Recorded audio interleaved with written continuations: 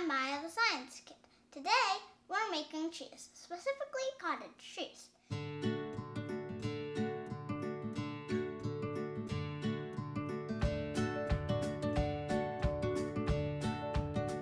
And cheese is what you may also call milk kernels. You find them in milk that has acid in it.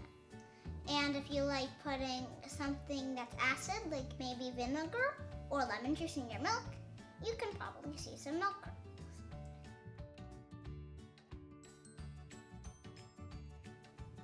You need some milk and vinegar, cheesecloth, and heat.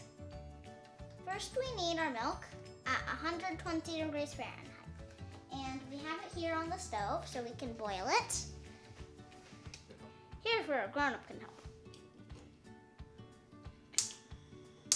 Thanks. Now we need our milk at 120 degrees Fahrenheit. And right now, it is 89 degrees Fahrenheit. So we need a little bit more rating so we can get it to 120 degrees.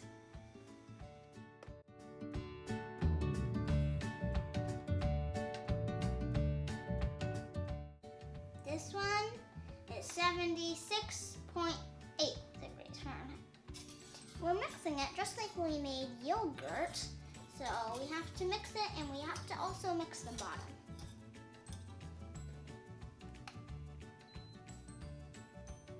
Temperature is 96.2. Our milk is at the right temperature. It is good enough. And we have a strainer. So water can go through, but no cheese. And these holes are a little bit too big, so we need our cheesecloth. And to prepare your cheesecloth, you need to stretch it out a little bit, and then fold it in half because these holes are a little bit too big. We want to fold it in half so it's not that size. It's a little finer. So just like this. And then we're going to put it on a pot that is very much the same size because most of the milk is going to be water and liquids and not cheese.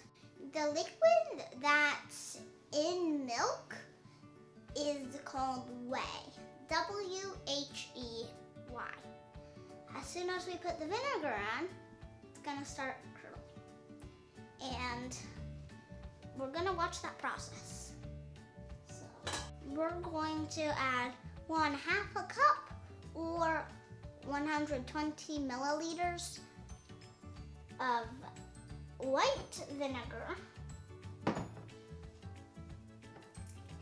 into our milk. And as soon as that happens, it's gonna start curdling.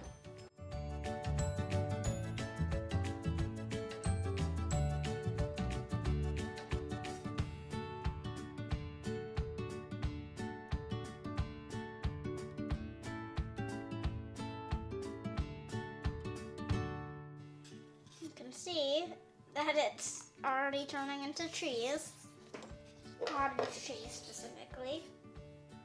And when we pour, a grown-up is going to help.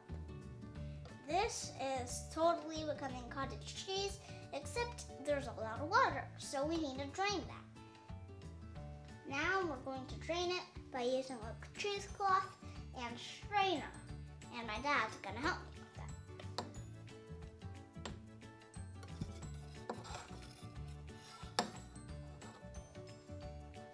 And this is the cheesecloth and strainer. And we need to put it on top of this so all the whey can go into here. Can you help me? Yes. Please? Okay. How do I do it? take the spoon out, put it away. Then, hold this.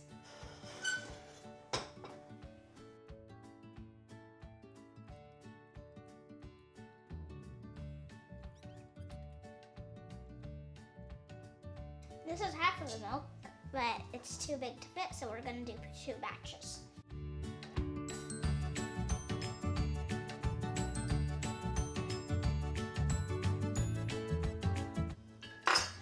Now it is officially a block of cheese.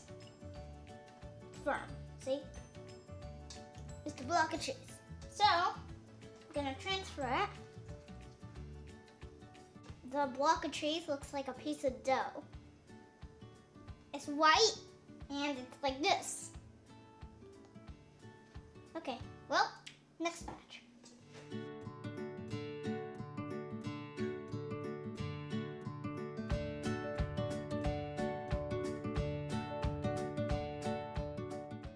This way is actually useful. There's other things we're gonna make with it. But for now, we have cottage cheese. And not actually, after I squeeze out all this whey.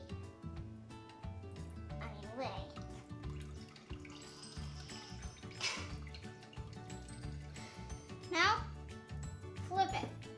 Or not flip it. Flip the dough like a pizza. Ta-da!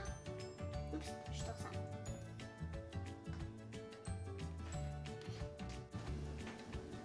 The cheese is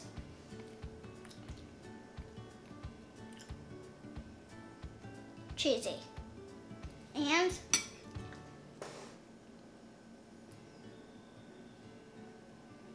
grinding till you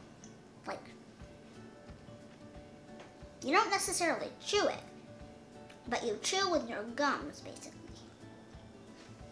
like the roof of your mouth and your tongue. Feels grainy, like a clump that has a ton of other clumps stuck around it.